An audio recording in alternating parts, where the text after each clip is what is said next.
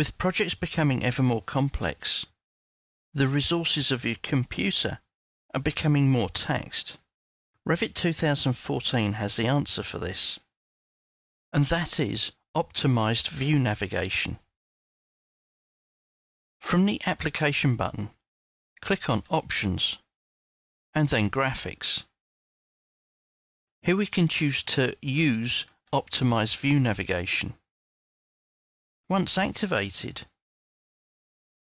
the graphics effects shown in this table are temporarily suspended in any given view when you are using the view cube, the navigation bar, scrolling with the mouse wheel, using keyboard shortcuts, or a 3D Connection 3D mouse.